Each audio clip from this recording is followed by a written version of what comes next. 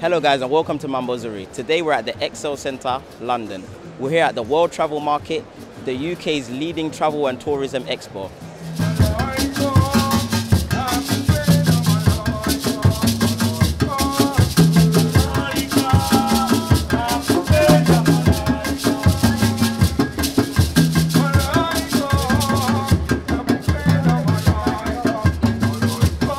Kenya's tourism industry is world-renowned, but over the last 10 years, they've had to overcome some serious challenges. We're here today to talk to some people about how they've overcome these and what they're doing looking forward. Hi guys, I'm here with Patrick Marekia, Managing Director, Panari Hotel, Nairobi. I don't think it's correct to say that in the last 10 years there has been a decline in tourism to Kenya, because it is within those 10 years that we also saw the highest number of tourists coming to Kenya. But in the recent past, it is true, we have observed a decline, and there are good reasons why that happened.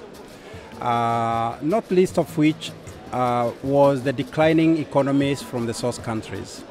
America and Europe have gone through hard time, and when people don't have money to spend on luxury, they don't travel. Secondly, we have had other issues which pertained to Kenya in particular. We lost a good chunk of market from West Africa during the Ebola outbreak. And also we had advisories issued by certain countries because of perceived issues of insecurity, which is really not fair, because insecurity is everywhere in the world. And I don't think that Kenya was treated fairly by the countries which issued travel advisories against her. Because these things have happened here in the UK, they have happened in France, they have happened in the United States. So this is an occurrence that can happen anywhere in the world. But nevertheless, because of those advisories, there was a decline in tourism. However, most of those advisories have now been lifted, and we're looking forward to gaining from the current push to attract tourists to Kenya. So we hope we'll find positive results out of this effort. I'm from the Kenya Tourism Board, and we coordinate Kenya's participation at the World Travel Market. For us, the World Travel Market is the place to be. It's a meeting place for the global trade interested in tourism, so that they can meet and do business with the travel industry. From Kenya, we have a contingent of about 50 private sector companies, tour operators, hoteliers, airlines, and the delegation is led by our Cabinet Secretary for Tourism, responsible for tourism, Mrs. Phyllis Kandie.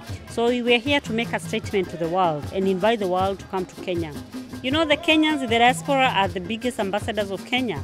They are Kenyans, they have roots in Kenya, they have people in Kenya, yet they are the people who have very good contacts in the source markets around the globe.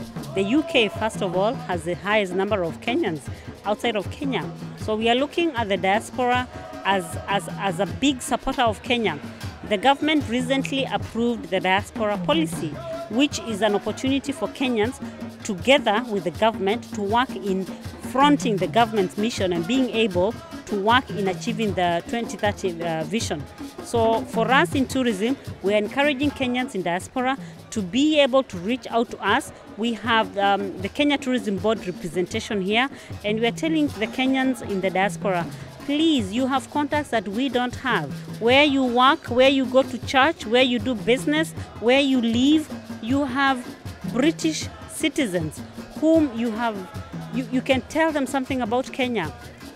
People will go back again. People really forget what's happened, and you know, Kenya has always been a really good value for money destination. It has so much to offer, and as I said, the people are such lovely people there that Kenya is always going to be a popular destination, always.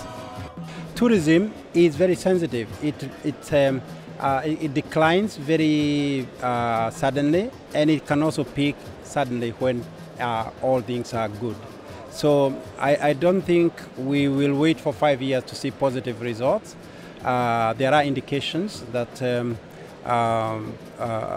tourism is on the mend, and yes, we look forward to immediate change of fortunes for tourism to Kenya.